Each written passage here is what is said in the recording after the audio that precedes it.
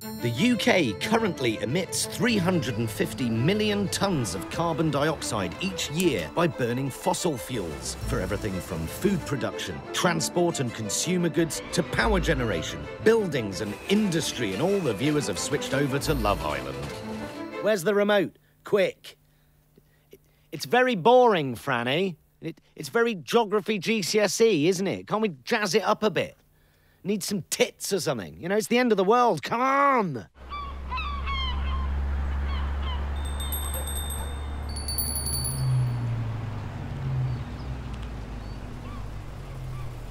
There is morning, there is early morning, and then there's this. Right, this is what I call the sparrow's fart. But the sparrows aren't even up yet. They've just rolled over, farted, hit the snooze button. Look at that. Fucking disgusting. My tie straight. British government, the UK government, UK Parliament. Does it always stick up like that? It does. Is your sync to this? Yes. What the fuck is that? You can't shoot a documentary on that. It's a fucking disposable. It's 4K. I don't know what 4K means. Oh, can I have my man bag? I need my man bag. Ha! Ha! The British government has declared a climate emergency and has committed us. Happy? Yep. The British government has declared a climate emergency and has committed us to net zero. But what does that mean, and how will we do it? Well, to achieve net zero, we not only have to drastically reduce the amount of carbon that we're letting off out into the atmosphere, we're also going to have to suck up a lot of the carbon that we've already emitted. Actually, I think this might be better on the boat. Really? You think this would be better on the boat? Yeah. Do you? Okay. Let's try that. Might it not be better for you to decide your shot list before you make me get up at 4:30 a.m? Might it not? OK, before we do anything else, I need a McMuffin.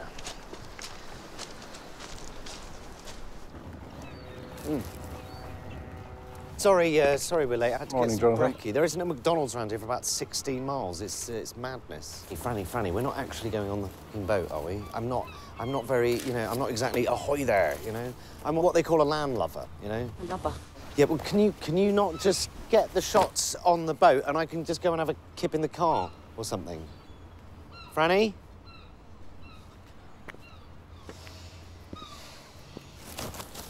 Fuck's sake. All right.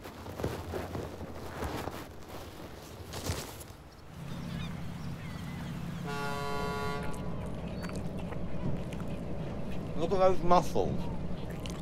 On the rope, I mean. Stand by, rolling, and action. When we think of carbon capture, we naturally think of trees, but trees are not the only natural resource that have the ability to suck up our carbon emissions. The humble mussel. The humble mussel. Is that a bit shit? It sounds like a crap provincial fish restaurant. John Holmyard has spent 10 years developing Europe's first fully offshore mussel farm, 6 miles off the coast of Dorset. OK. So these are just over a year old now. So how do these help us to tackle climate change? Mussels, like a lot of other shellfish, build a shell which is partly calcium carbonate, so there's a lot of carbon in that. And the carbon that they put into their shells stays there technically forever, as far as our species is concerned anyway. Each passenger on a transatlantic flight is responsible for the release of about 1 tonne of carbon dioxide. A mussel can only lock away a few grams of that, but a square kilometre of farmed mussels can capture 218 tonnes, enough for a plane load of people flying to New York. If we turn a quarter of UK waters over to mussel farming, the shellfish would draw down about 1/8 of our total emissions. What is this, Peppa fucking Pig? These graphics, they're a bit CBeebies, aren't they? Well, I'm literally at sea. No, literally. Look, my dereliction of duty as an estranged father aside, look, Sandra, I'm literally saving the planet, OK? I'm capturing carbon. Yet there is a lot of seaweed, a lot of it. Okay, but don't laugh, OK? It's actually a condition. actually. Look, OK, Sandra, listen, I've got to go because there's a big bit of carbon coming our way. All right, I've got to go. Bye. Plenty of meat in that one. You'd be ill if you ate that raw, wouldn't you? I'll do you one. Come on, then. More of a burger and chips man myself. Oh, no. Oh, it looks like a big bogey. Oh. That's the freshest seafood you'll ever get. You'll enjoy it. Fuck. It's still alive. What? This is still alive? Yeah. Well. OK, just don't look.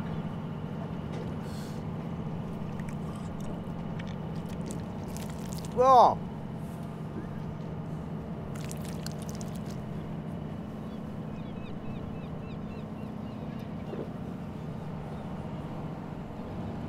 Delicious. Oh, God, I don't know if that's the fishy bogey, the motion of the ocean, or the state of this fucking toilet. Or it's the McDonald's. Oh, God. Right, what's next? It's hard to believe that this tiny creature could hold the... Hang on, check the fucking script. Twat. It's hard to believe that this tiny creature could hold the key to saving all life on Earth. Is that a wrap?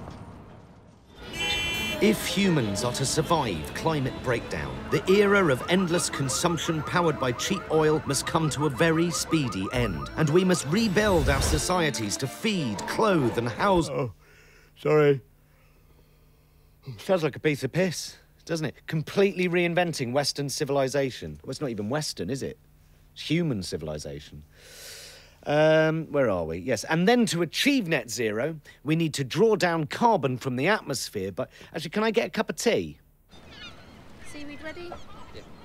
Sound rolling? Yeah. And action, Jonathan. Mussels are not the only living thing that can help absorb our carbon emissions. I'm here in Cornwall to dive into the wonderful world of seaweed. Oh, fucking hell. I'm not touching it. It fucking stinks for a start. It's fucking disgusting. It gets wrapped around your legs. It's like a fucking nightmare. I don't do seaweed, all right? It's a condition. I'd rather eat a plate of yesterday's raw bogies. My sister used to chase me down the beach with that shit. Right, let's go and get you changed for the next shot. So what hilarious costume have you got me in today? Yesterday it was a fisherman. What's today? Fireman? Fireman Sam? Postman Pat? French maid?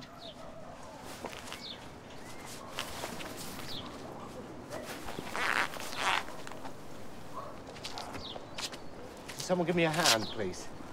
Can you give me a hand? It's day 2 of my journey and an early start to catch the low tide with Tim van Berkel and Caro Warwick-Evans from the Cornish Seaweed Company. Hello. How are you doing? Let's go see the seaweed then. Great.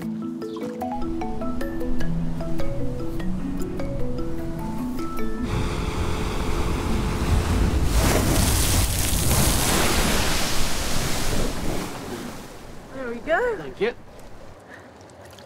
Lovely.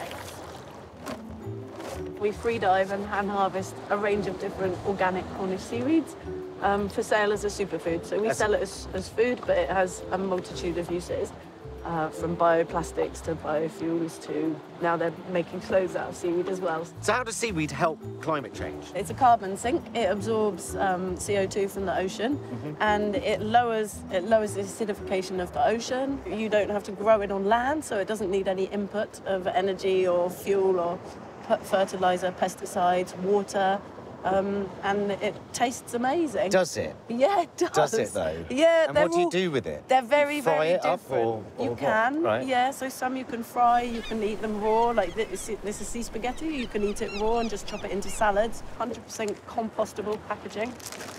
What do you do with this, then? That's sea greens, and that's the one that's in crispy fried seaweed, so from the Chinese. Because I always thought That's crispy quite fried well seaweed from the Chinese was not actually seaweed. It's often cabbage, Right, but got it you. should be. Okay, got sea you. greens. Also, if you feed a little bit of seaweed to cows, it reduces their methane output by 30%, which is pretty good for the environment. So this stops cows farting? Basically, yeah, exactly. Wow. So if we fed this to cows, we wouldn't have to wipe out the rainforest for their feed. Yeah. And if we fed it to them, they'd emit less Methane. gas. Yeah, exactly. Or we could just not eat cows. Yeah, but we all like a burger, don't we? We could eat a seaweed burger. That's not going to happen. Yes, it is. How are we doing, Franny? Right, let's get you snorkeled up and get you in there. Come on, come on, come on, come on, come on. Come on, you got this, you got this, you got this. Come on. Come on, you're David Attenborough. You're Brian Cox. Stacey Dooley? Brian Cox, you're Brian Cox. Things can only get better.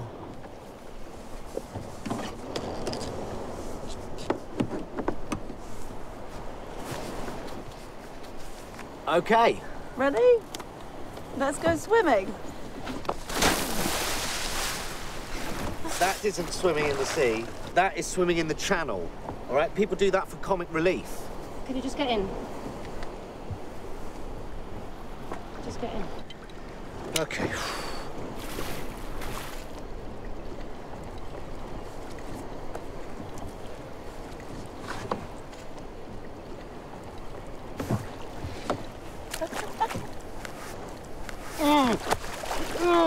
Fuck it up. It's cold.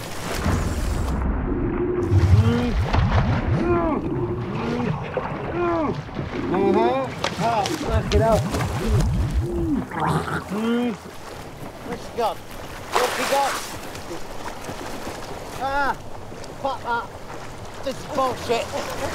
Have I dropped the scissors? Yeah, you've got the scissors. I don't give a shit about this. I don't give a shit. You know why I'm doing this? You know why I suddenly give a shit about this shit? Because everyone else has started giving a shit. It's fashionable.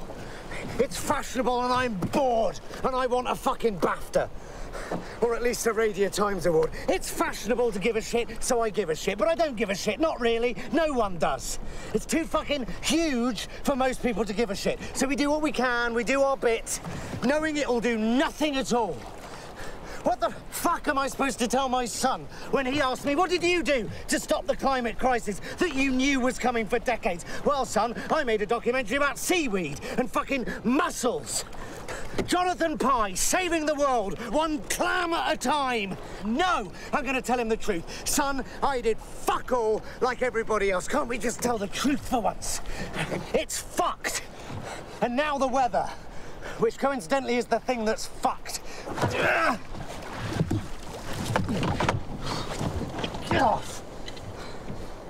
You know the difference between you and me, Franny? Most of us aren't deluded enough to think we can save the world with a bit of fucking seaweed. The Arctic is on fire. So you just carry on with your bag for life and your paper straws and your fucking vegan tofu whilst driving your kids to school in a fucking Jeep if it makes you feel better. There is nothing you can do. This is just the way it is. This is capitalism, baby. Suck it up. Now, do we need any more shots, or can we get the fuck out of here so we can get back to the hotel so I can have a fucking drink? Please.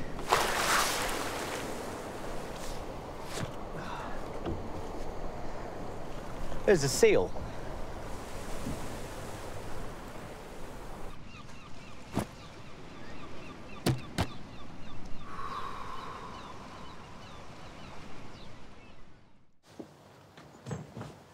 Where's Pye?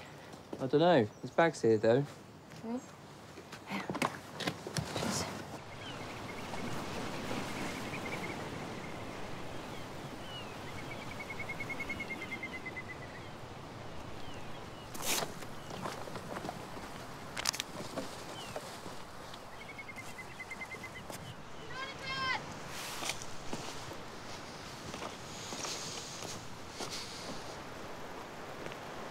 All right. You all right? Don't you think we could use the seaweed like as a metaphor for how ordinary people now are finally starting to rise up against the I could political class? murder a McMuffin.